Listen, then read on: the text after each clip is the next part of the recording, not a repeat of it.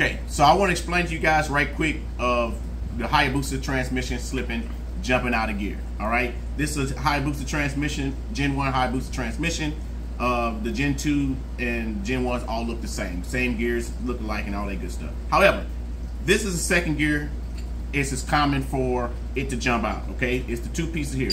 What happens is these two gears that interlock in between each other, they'll slowly but surely start walking apart, and hence it would cause it to pop out. So when they undercut the gear, they would take it and grind it, machine it to go undercut 4 degrees, 2 to 4 degrees underneath it. So therefore they can now interlock with each other instead of walk apart. Okay, when the gears pops out, it holds up against the shift forks. Okay, it presses up against the shift forks. All right, and it causes damage to the shift fork, big time damage. Okay, so when you get your transmission repaired from being undercut, it's a great thing to always replace the shift cam, because on the tip of the fork, it rubs up against the points of when you shift the gears to move the shift forks over, it can wear on that. So I strongly suggest you to replace the shift cam, all the forks, and get the transmission every gear fully undercut.